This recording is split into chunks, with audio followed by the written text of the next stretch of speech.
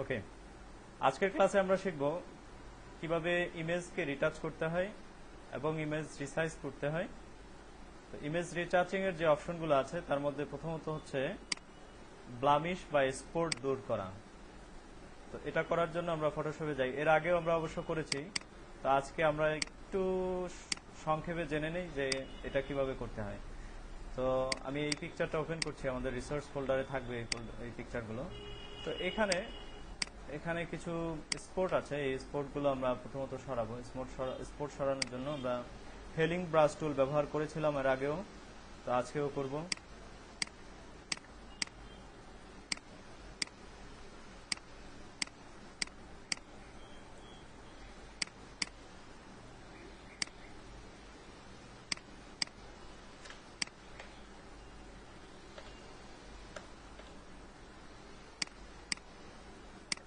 সময় অনেক কম, বাকি কাজগুলো আপনারা করে ফেলবেন। এটা তো আপনারা জানেন, এটা নতুন কিছু না,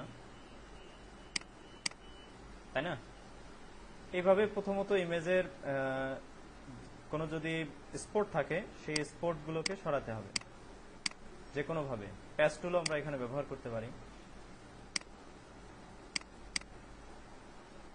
প্যাচ টুলে একটু সময় বেশি লাগে, সিলেক্ট করতে হয় বারবার।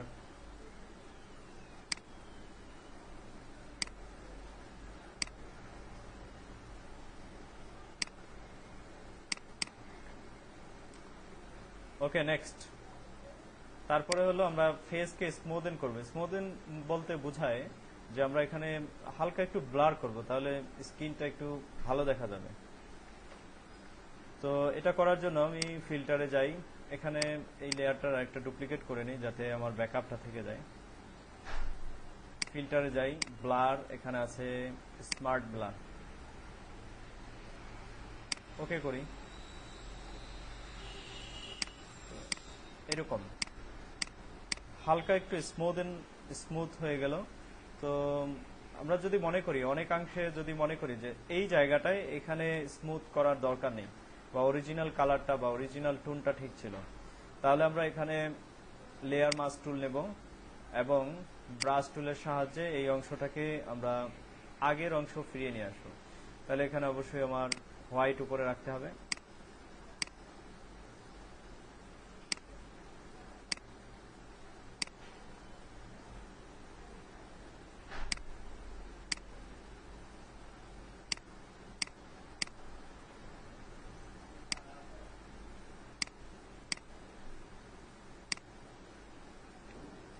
ও, এটা ভুল হয়েছিল, হোয়াইট না, আসলে ব্ল্যাক রাখতে হবে উপরে।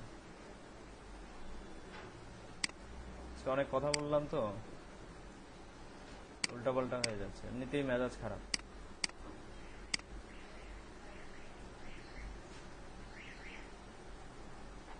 ওকে, যদি মনে করেন আরো বেশি ব্লার করা উচিত তাহলে করতে পারেন। নেক্সট স্টেপ হলো কালার কারেকশন। এখানে দেখেন এই ইমেজের মধ্যে রেড কালারটা আমি বেশি দেখছি।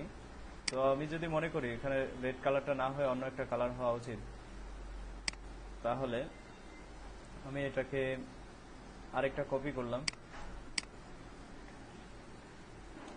কালার ব্যালেন্সে যাই, ম্যাচ কালার চলে আসছে, কালার ব্যালেন্স, Ctrl+B প্রেস করি।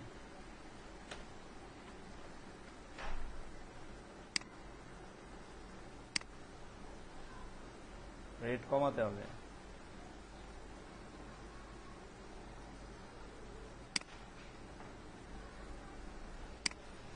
গ্রিন, ম্যাজেন্টো, এটাকে শূন্যই রাখি, বেটার।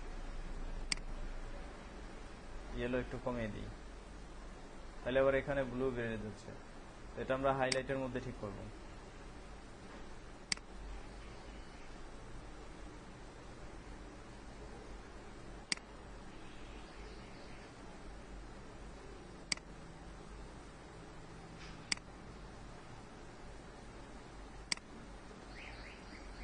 ওকে, Ctrl+0। তো এটা ছিল আগের, এখন এটা হলো। তো আমরা রেড এর যে কিছু অংশ আমরা এখান থেকে কমিয়ে ফেলতে পারলাম। তো তাহলে এইভাবে যদি কালার কারেকশন থাকে আমরা কালার কারেকশনগুলো করে নেব। তারপরে দেখি ওভার এক্সপোজার। ওভার এক্সপোজারের জন্য আরেকটা ইমেজ নেই, এই ইমেজটা, এবং হ্যাঁ এটা নেই। তো এখানে আমরা ওভার এক্সপোজার, এই যে এখানে এই অংশটা আমরা দেখলে বুঝতে পারবো যে এই অংশটা মনে হচ্ছে রোদে পুড়ে যাচ্ছে। তো সেটাকে কিভাবে ঠিক করতে হয় এটা আমরা এখানে দেখব। Ctrl+0, ওকে। তো এটা করার জন্য আমরা দুইটা স্টেপ নেব। একটা হচ্ছে এখানে অ্যাডজাস্টমেন্টে যে এখান থেকে প্রথমত আমরা নেব কাটস, এইখানে ধরে এটাকে একটু লাইটেন করে দেব। এখানে আমি যদি এটাকে একটু উপরের দিকে বাঁকা করি তাহলে লাইট বাড়বে, যদি নিচের দিকে বাঁকা করি লাইট কমে যাবে। তো এই ক্ষেত্রে আমি লাইটটা একটু বাড়াবো, ওকে করি। এবার ইমেজে যাব,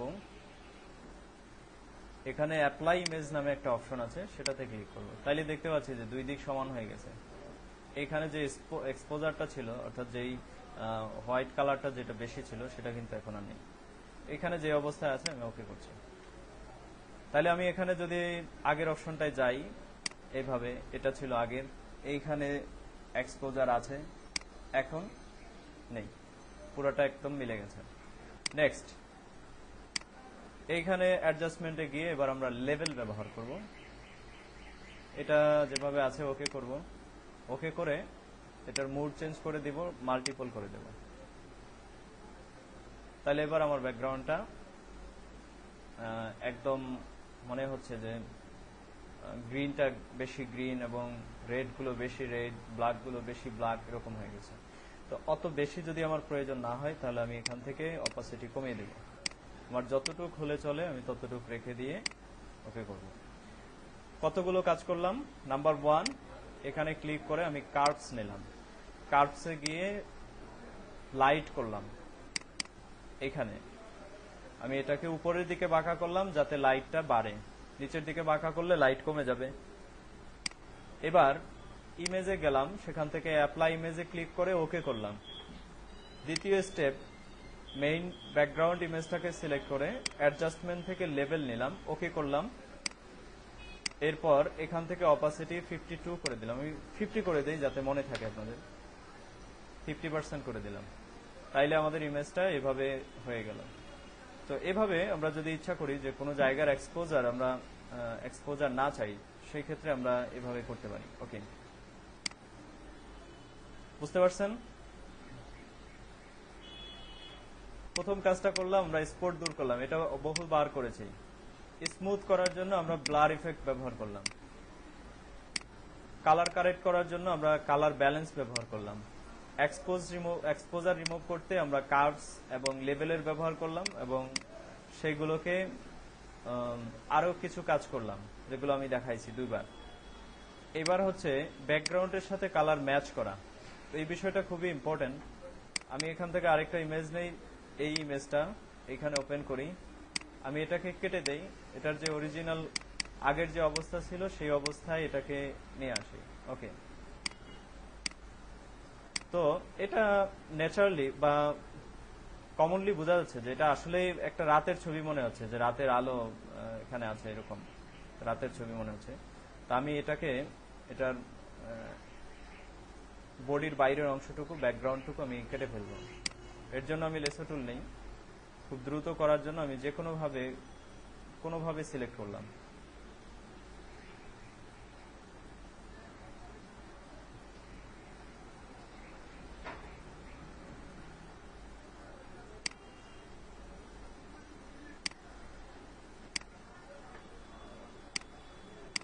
সিলেক্ট করে মুভ টুল দিয়ে এটাকে এই লেয়ারে নিয়ে যাই।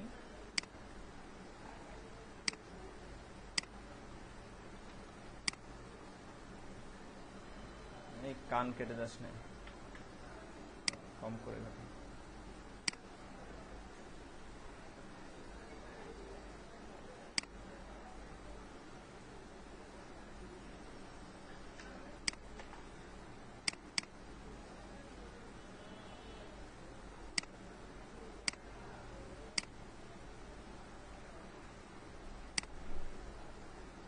ওকে, তো এটাকে এর পাশে রাখি, এবার কন্ট্রোল ই প্রেস করলে এটা দুইটা এক হয়ে যাবে, কিন্তু আমি সেটা করব না, মার্জ ডাউন করব না। আমার ইমেজটায় যাই। এখন এই ইমেজের মধ্যে ব্যবধান আছে, অর্থাৎ কালারের কিছু পরিবর্তন আছে এবং এক্সপোজার, এখানে এক্সপোজার আছে, এর ফেজের মধ্যে কোনো এক্সপোজার নেই এবং কালারের কোনো মিল নেই। তো এটাকে করার জন্য আমরা এখানে ইমেজে যাব, অ্যাডজাস্টমেন্ট থেকে ম্যাচ কালার নামে অপশন আছে, সেটাতে ক্লিক করব। তো এখানে সোর্স ফাইল, এই দুটো জায়গায় আমরা চেঞ্জ করব, সোর্স এবং লেয়ার। সোর্সে গিয়ে আমরা ব্যাকগ্রাউন্ডটা সেট করব। ব্যাকগ্রাউন্ড কালারটা এখানে, নামটা এখানে লেখা আছে, তাহলে এটাই ছিল।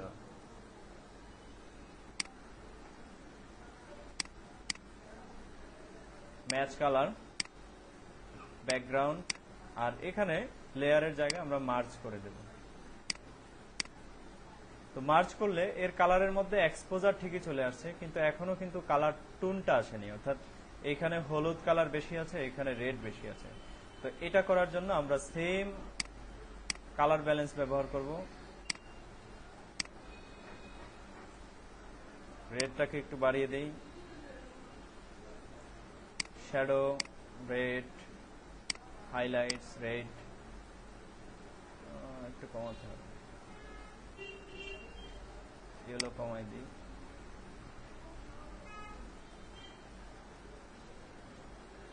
মিড টোন ইয়েলো, শ্যাডো,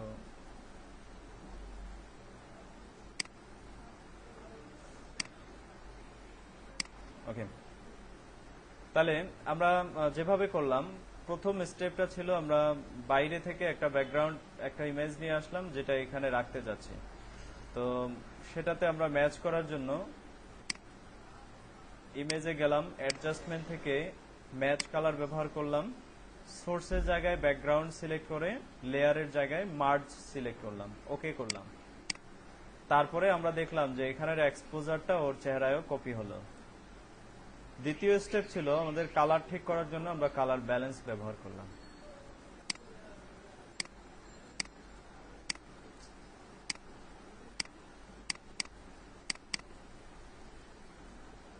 ওকে, এবার আমরা দেখব আরেকটা উদাহরণ। আমরা এখানে দেখি যে এখানে একটা ইমেজ আছে, এই ইমেজটাকে আমরা কিভাবে ঠিক করতে পারি, কিভাবে সুন্দর করতে পারি। আমাদের আজকের লিস্টে আছে, আমরা স্মার্ট টুলের ব্যবহার দেখব, যে স্মার্ট টুল দিয়ে কি করা যায়। প্রথমত আমি এর চেহারার মধ্যে একটু লাইটিং ইফেক্ট দেব, অর্থাৎ একটু লাইট করব। এটা করার জন্য আমি ইমেজে যাই, অ্যাডজাস্টমেন্ট থেকে ব্রাইটনেস এন্ড কন্ট্রাস্ট এটা নিই, এখান থেকে একটু ব্রাইটনেস বাড়াবো, কন্ট্রাস্ট বাড়াবো না, কন্ট্রাস্ট 0 থাকুক। অ্যাডজাস্টমেন্ট থেকে কার্ভস নেই,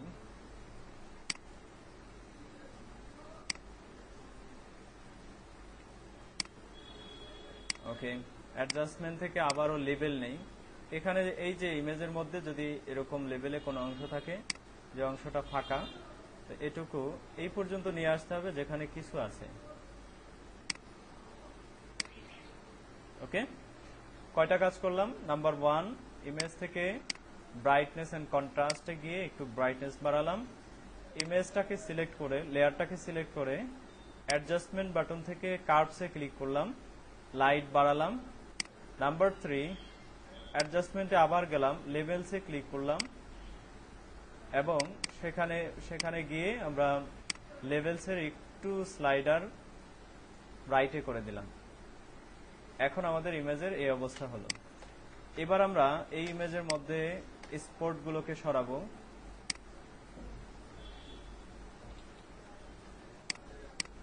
ব্রাশের সাইজটা ছোট করে নিই, নাহলে ঝামেলা হয়ে যাবে।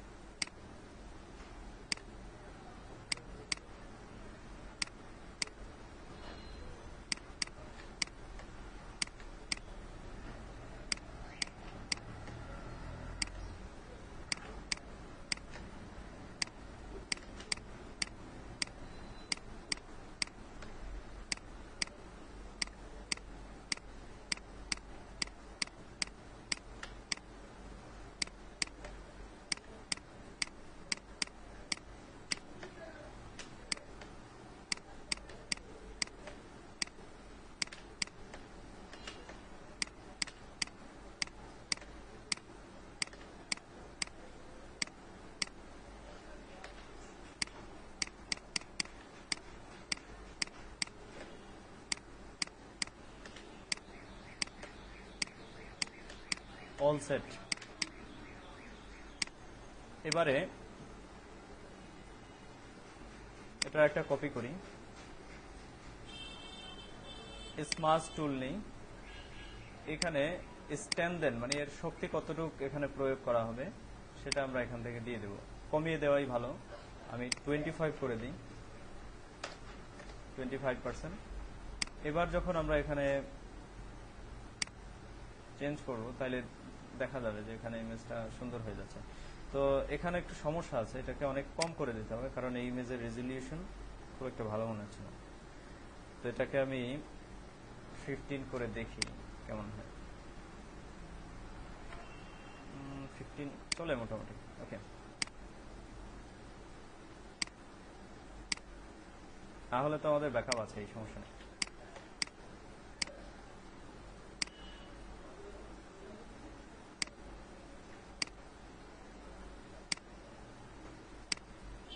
এটা খুবই স্বাভাবিকভাবে করতে হবে, খুবই হালকাভাবে, যাতে কোনো জায়গা কোনো গঠন মুছে না যায়।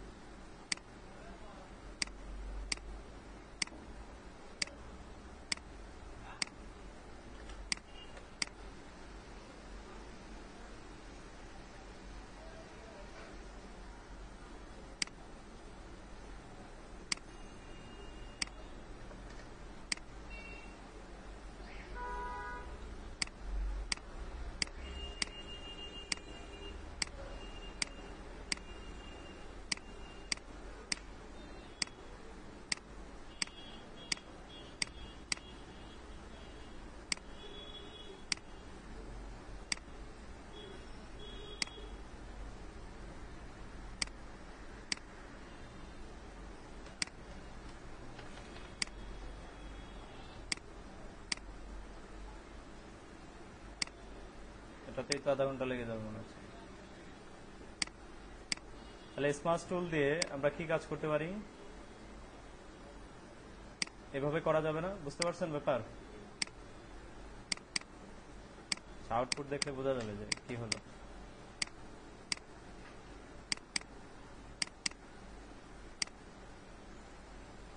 অবশ্য আমাদের এই টুনটা অনেক সময় দরকার হয়, অর্থাৎ এরকম এরকম অর্থাৎ আগে যেরকম ছিল আর কি, সেটা কিভাবে রিপিট করতে হয় সেটা আমি আরেকদিন দেখাবো। সেটাকে কিভাবে ফিরিয়ে আনতে হয়, বা কোনো ইমেজে নেই সেক্ষেত্রে কিভাবে তৈরি করতে হয়। মূলত আমাদের কাজটা শেষ করতে হবে, তারপরে এই যে অপশনটা এরকম এই জায়গাটাকে কিভাবে আবার ফিরে আনতে হয়, কিভাবে রিকভার করতে হয় সেটা আমরা আরেক সময় দেখবো। আগে এটাকে সুন্দর করতে হবে, একদম সার্ফ করতে হবে, সার্ফ ক্লিয়ার।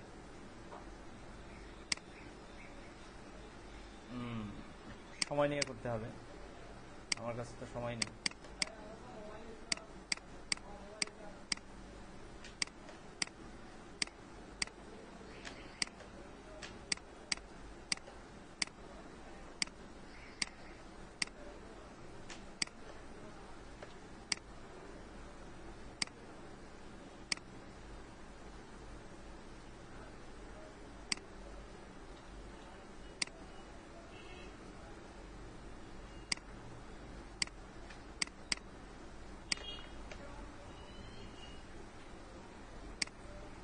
এটা আগে ছিল, এখন এরকম হলো, বুঝে এসছে? আবারও আমরা এখানে কার্ভস ব্যবহার করব।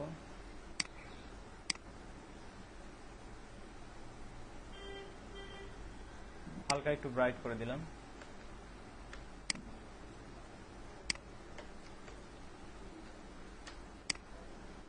বুঝে এসছে স্মজ টুল কিভাবে ব্যবহার করতে হবে?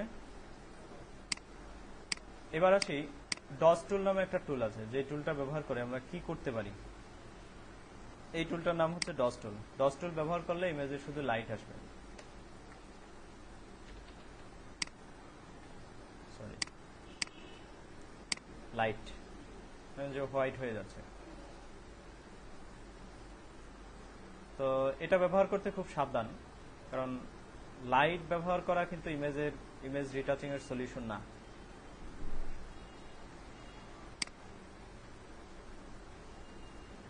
লাইট করলে অনেক সময় ইমেজ নষ্ট হয়ে যায়।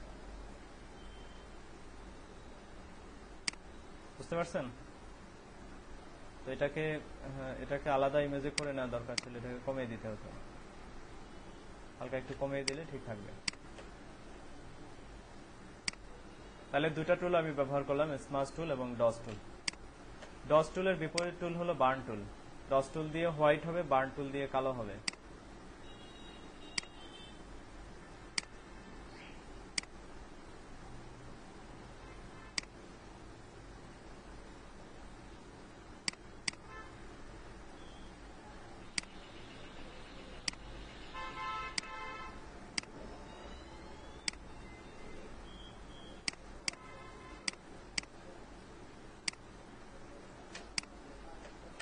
Okay, let's go.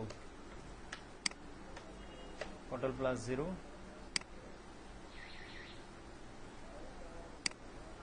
এইভাবে রিটাচিং এর সব কয়টা কাজ শেষ করে আরেকটা ব্যাপার বলে নেই, এখানে কিছু থার্ড পার্টি ফিল্টার আছে যেগুলো ব্যবহার করে খুব সহজে কাজ করা যায়, কিন্তু সেইগুলো আমি একদম লাস্টের দিকের ক্লাসে আমি দেখাবো যে সেগুলো কিভাবে ব্যবহার করতে হয়। আপাতত ম্যানুয়ালি করার চেষ্টা করেন। দ্বিতীয় অপশনটা হলো আমরা ক্রুপ টুল ব্যবহার করে ইমেজকে বিভিন্ন সাইজে কিভাবে করতে হয় সেটা আমরা দেখব। তো ক্রুপ টুলের উপরে আমরা দেখব উইডথ, হাইট এবং রেজলিউশন। এর আগে দেখে নেই আমাদের মূল ইমেজের সাইজটা কতটুকু। ইমেজ সাইজ দেখার জন্য আমরা ইমেজে যাব, ইমেজ সাইজে ক্লিক করব। এখানে আমরা পাবো পিক্সেল ডাইমেনশন, এত বাই এত পিক্সেল আছে, 1920 ইন্টু 1280, এটা হচ্ছে ডাইমেনশন। এখানে দেখছেন 7.3 MB, এটা হলো ডাটা সাইজ। আমি ওখানে বলেছিলাম যে ডাটা সাইজ কি, অর্থাৎ এটার ওয়েট কতটুকু, ইমেজটা আউটপুট হলে কতটুকু সাইজে হবে, 7.03 MB হবে। এরপরে আসছে ডকুমেন্ট সাইজ, এটাই হলো মূলত শুধু সাইজ, যে উইড এবং হাইট দিয়ে যেই সাইজ হয় সেটা। তাহলে এখানে অনেক বড় একটা সাইজ, 26 ইঞ্চি আছে, 17 ইঞ্চি আছে, 26 ইঞ্চি উইড, 17 ইঞ্চি হাইট, অনেক বড়। 72 আছে রেজলিউশন। তাইলে আমরা এটাকে প্রথমত করব হচ্ছে একটা পাসপোর্ট সাইজ ইমেজে পরিণত করব। তো সেটা করার জন্য আমরা উইডে লিখব 1.5 আর হাইটে লিখব 2। আবার করছি, এখানে 1.5, 2, রেজলিউশন 300। এই সাইজগুলো আমি রিসোর্স ফোল্ডারে দিয়ে দিছি।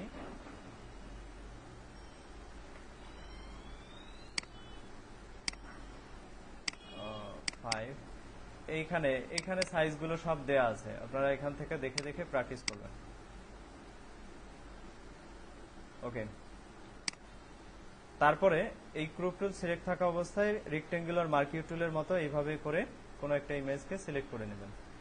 সিলেক্ট করার পর এখানে টিক মার্ক আছে, এখানেও ক্লিক করতে পারেন অথবা এন্টার করতে পারেন কিবোর্ড থেকে। তাইলে এই ইমেজটার এবার সাইজ আমি খুঁজে দেখি, ইমেজে গিয়ে 1.5, হাইট হলো 2, এটা আগে যে ছিল 26/17। বুঝতে পারছেন? নাম্বার 1, এটাকে আমি একটু আন্ডু করি, আগের অবস্থায় চলে যাই, Ctrl+Z প্রেস করে। তো এই ইমেজটার আরেকটা কপি করি, রাইট বাটন ক্লিক করব যখন, এই যে সবুজ জায়গায় আমরা যখন রাইট বাটন ক্লিক করব টাইটেল এরিয়ায়, তখন এখানে পাবো ডুপ্লিকেট। তো এখানে ডুপ্লিকেটের জায়গায় আমি একটা নাম লিখি পিপি, পাসপোর্ট সাইজ। এবার আমি এখানে ক্রপ টুলের সাহায্যে এখানে কাটি। এইটা বিষয়টা মনে রাখতে হবে, এই দিকে যতটুকু আছে এই দিকে যেন ততটুকু থাকে, নাইলে যেমন এই দিকে কম বেশি আছে তাহলে সেটা সুন্দর দেখা যাবে। ওকে, এবার এন্টার প্রেস করলে ওই সাইজটা হয়ে গেল। তাহলে এটা হলো আমার পাসপোর্ট সাইজ। এই পাসপোর্ট সাইজ থেকে স্ট্যাম্প সাইজ তৈরি করতে হয়। তাহলে স্ট্যাম্প সাইজ তৈরি করার জন্য পাসপোর্টটাকে ডুপ্লিকেট করি, এখানে লিখি স্ট্যাম্প, ওকে দেই। তো এটার এখন আমরা সাইজে যাব, এখানে 2 এর জায়গায় 1 লিখে দেব। 2 এর জায়গায় 1 লিখে দিলেই অটোমেটিক পাসপোর্ট সাইজ হয়ে যাবে। নাম্বার 3, এখানে আমরা আরেকটা সাইজ করব, এটার নাম হলো 3R। তো এটার জন্য আমি ডুপ্লিকেট লেয়ার, ডুপ্লিকেটে ক্লিক করি, এখানে লিখি 3R, এন্টার। তো এখানে উইডে লিখি 3.5 এবং হাইটে লিখি 5, এন্টার দিই, এভাবে সিলেক্ট করি।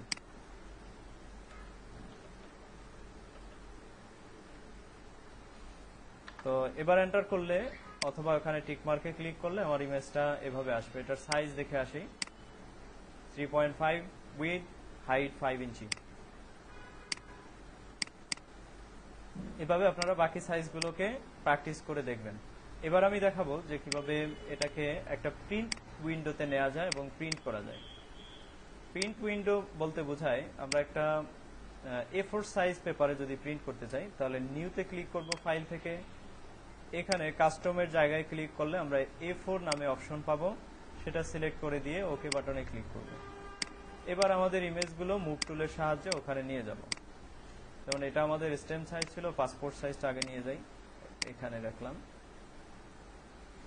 এটার ব্যাকগ্রাউন্ডটাও হোয়াইট, এই জন্য দেখা যাচ্ছে না। তো ব্যাকগ্রাউন্ডটাকে আমি চেঞ্জ করি, এখান থেকে ম্যাজিক ইরেজার টুল নেই, এই হোয়াইট স্পেসে একটা ক্লিক করি। অবশ্য এটা প্রবলেম হয়ে গেছে।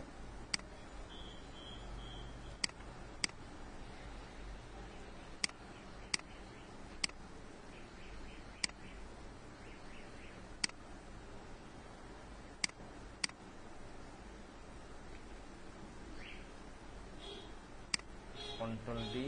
আচ্ছা, এখানে আরেকটা বিষয় আপনাদের খেয়াল করতে হবে, সেটা হলো এখানে যে লেয়ারগুলো আছে ওই উইন্ডোতে আনার আগে আমাদের এই লেয়ারগুলোকে মার্জ করে নিতে হবে, সবগুলোকে একটা লেয়ারে পরিণত করতে হবে। না হলে কি অসুবিধা হয় সেটা আমি বলছি এখন। যেমন আমি মুভ টুল দিয়ে এখানে ক্লিক করে এই ইমেজটাকে নিলাম, তো এই ইমেজটার অপাসিটি এখানে আছে 55% এবং বাকি যে এডিটিং গুলো আমরা করলাম সেইগুলো কিন্তু এখানে নেই। এখানে এটা আমাদের একদম আগে যে ইমেজ ছিল সেটা রয়ে গেছে, আর এখানে আমাদের এডিটিং গুলো এখানে আসেনি। এই জন্য আমাদের এই যেখান থেকে আমরা মুভ করব প্রিন্টের জন্য সেখানে সব ইমেজগুলোকে আমরা মার্জ করে নেব। মার্জ করার জন্য কিবোর্ড থেকে প্রেস করি কন্ট্রোল শিফট অল্টার ই, ওকে, অথবা কন্ট্রোল অল্টার জেড করে আগের অবস্থায় যাই। যদি আমরা অন্যভাবে করতে যাই, মাউস দিয়ে এখান থেকে লেয়ারে যাই, সেখান থেকে মার্জ ভিজিবল এখানে ক্লিক করি, তাহলে পুরো ইমেজগুলো একটা ইমেজে পরিণত হবে, একটা লেয়ারে পরিণত হবে। এবার এখান থেকে মুভ করি, কোনো পরিবর্তন হয়নি, তাই না? সবকিছু ঠিক ছিল। ওকে, next, stamp, passport size same, control shift alter ই, মুভ টুল দিয়ে এখানে আমি ট্রান্সফার করলাম। এবার আমি দেখি এটাকে কয়েকটা কপি কিভাবে করা যায়। আমরা দেখি যে একটা ইমেজকে অনেকগুলো কপি করতে হয়, সেই ক্ষেত্রে লেয়ারগুলোকে মূলত কপি করতে হয়। লেয়ার কপি করি এভাবে, অথবা সহজ উপায় হলো আমরা যেই লেয়ারটাকে কপি করতে চাই সেই লেয়ারটার উপরে মাউস রেখে কিবোর্ড থেকে অল্টার প্রেস করব এবং যখন মাউস পয়েন্টার চেঞ্জ হবে তখন যেই দিকে ইচ্ছা সেই দিকে ড্রাগ করব, তাহলে আরেকটা কপি তৈরি হবে এভাবে। ওকে, এবার স্টেম সাইজ নিয়ে আসি, এটাকেও সেম কন্ট্রোল শিফট অল্টার ই করে মার্জ করি এবং মুভ টুলের সাহায্যে মুভ করি, অল্টার চেপে ধরে আরেকটা কপি করি।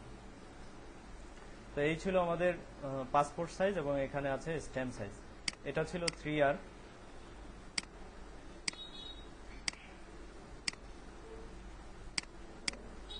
তো বাকিগুলোকে আমরা এইভাবে কপি করতে পারি। তো এটার যদি আরেকটা কপি দরকার হয় আমরা এইভাবে কপি করলাম। ওকে, সব বিষয়টা পুরো বিষয়টা এরকমই। আমাদের যদি আরো কপি দরকার হয় এইভাবে আমরা কপি করব। এবার যদি প্রিন্ট করতে হয় তাহলে আমরা ম্যানুয়ালি প্রিন্টের অপশন যেভাবে আছে সেভাবে সিলেক্ট করে প্রিন্ট করব। অবশ্য আমার প্রিন্টার এখানে সেট করা নেই, তাহলে দেখানো যেত কিভাবে প্রিন্ট আউট হয়। তো এইভাবে যদি আমরা প্রিন্টে অপশনে কমেন্ট করি তাহলে আমাদের প্রিন্ট আউট বের হয়ে আসবে। এই পর্যন্ত আজকের ক্লাসে থাকবে। তাহলে আমরা আলোচনা করলাম কি সেই বিষয়গুলো এখানে আছে, কি কি টুল ব্যবহার করলাম সেগুলো এখানে লিস্টে আছে। অবশ্যই প্র্যাকটিস করবেন, প্র্যাকটিস না করে ভালো কিছু করা সম্ভব না।